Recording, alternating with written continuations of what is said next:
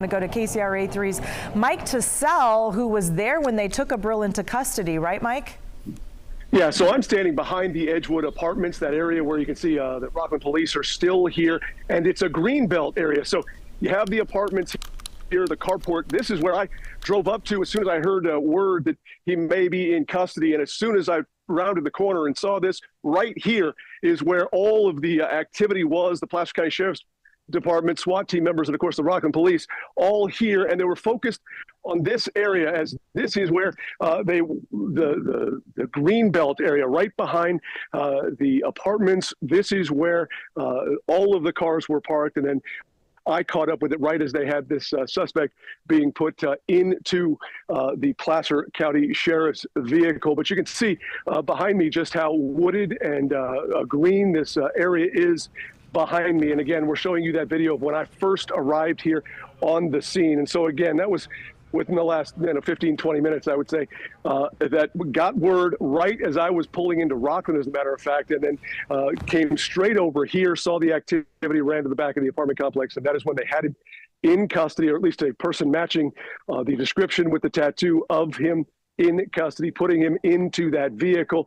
He appeared to have some sort of scrapes and wounds on him, which could have been with the scuffle of them apprehending him and putting him into the vehicle. And then once he was secured in the vehicle, then SWAT team members actually walked along with that vehicle as it started to back out and then leave this complex, escorted by another Placer County Sheriff's vehicle. So all of it unfolding here. Again, this is in that green belt right behind these apartments. These are the Edgewood Apartments. And again, it was quite the scene, as a lot of residents here were out with their phones saying, did they catch him? Did they catch him? Did they catch him? And law enforcement looking clearly satisfied and maybe even relieved that this individual now in custody. Yeah, and Mike, another neighbor that was just talking to Lizette pointed out something that, you know, had he been able to maybe steal a bike or something, he could have got some miles between, you know, the location from where he escaped and officers. So it's very fortunate that he was staying so close, relatively within just about a 2 to 3 mile area of where he walked away from that hospital. Well, and one of the things that they were clearly focusing on when this first happened was those bike trail and greenbelt areas, because as you can see, it does offer the camouflage, it offers cover, and especially if you're barefoot, no shirt, wearing, you know, orange pants and maybe shackles on. It's all something where, you know, person's not going to be traveling very fast unless they have a means to communicate with someone else to be an accomplice. But it appears from this scene, at least, right when I arrived here, that he was alone and that he was clearly apprehended by those who spotted him back here, and this is where it all went down very quickly, Lisa. Yeah, and it's scary to think how close he was to all those homes, and especially those apartments, you know, where you've got a lot of families and children. They've got to be pretty relieved there, Mike. And throughout yesterday, you know, the helicopters flying overhead, and you hear the loudspeaker, the bullhorn saying, you know, we know you're there, come out with your hands up. Here's the thing. That helicopter was going from neighborhood to neighborhood announcing the same thing. So it really was a feeling of perhaps they don't know what neighborhood he is in, but this is an area they were over yesterday, not too far from Johnson Spring View Park. If you know where the Dutch Brothers Coffee or the Dutch Bros is, here in Rocklin, it's just right around the corner. You take 2 rights, and then you're basically at this apartment complex, which backs up to the green belt here. And so, you know, it's a lot of activity, a lot of businesses, a lot of apartments, a lot of residents in this area. So a sigh of relief that this is an individual that was apprehended before, gained access to getting into someone's residence or car, and then getting away further. Well, and Mike, and I know you've covered this from the beginning, from the Mahaney Park incident and the shooting death of that, you know, that hostage. This is someone, you know, when you consider the charges, he was arrested for the deadly shooting in the hostage situation, and he's charged with attempted murder of an officer and killing a 72-year-old hostage. This is someone, again, facing charges of attempted murder of an officer. So it's pretty remarkable that he was able to be taken into custody with no incident, because this is someone who clearly, you know, has no problem, you know, according to the accusations against him of, you know, firing at officers.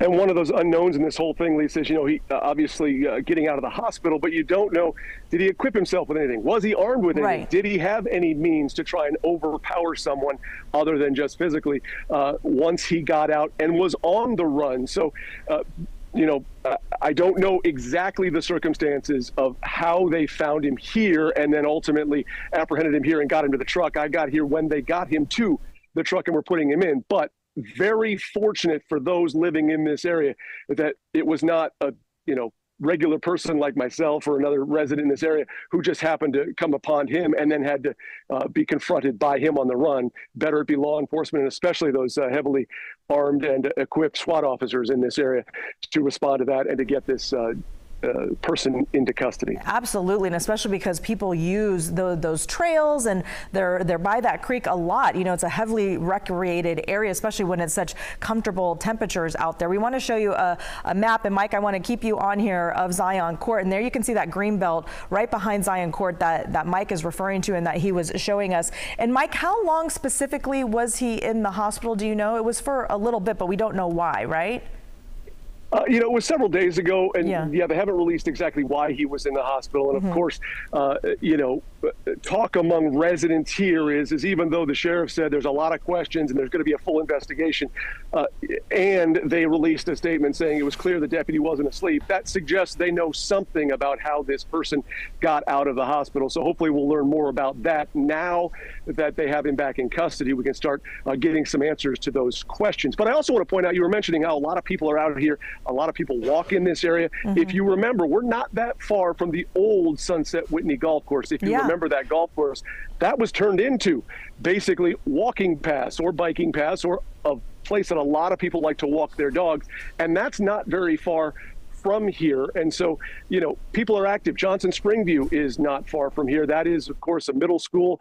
It's also got a dog park there and a lot of tennis courts and open fields. So ultimate frisbee as well. So, people are active around this area, and it is quite fortunate that where they apprehended this individual, again, wasn't somewhere where he was confronting unarmed and otherwise innocent people just living in this area. And I can't stress it enough that just knowing the amount of chatter that was going on as soon as word started getting out that, hey, they may have gotten him, there's a huge sigh of relief for this entire community, especially here in Rocklin, because if you remember watching our coverage yesterday, the first sign of him being outside the hospital was that Ring camera, which is not that far from where we are. In fact, it would make some sense that he would be in this area because it's still that same Greenbelt area. But they were also focusing a lot of their search just on the other side of the freeway, but still in Rocklin, off of Rocklin Road near Sierra College. So, just the general sense in Rocklin was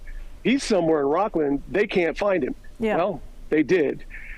Yeah, it was a pretty unnerving more than 24 hours for all those residents. And I'm also just so thankful that no one was hurt at the hospital when he did escape, that there was no confrontation with any doctors or nurses or other patients or anything like that. So a lot of positives to take away from this, and that no one else, ran into him accidentally or confronted him. So, and that he is now back in custody. Mike TeSelle, thank you for your hustle and your hard work on this. We appreciate it. In the meantime,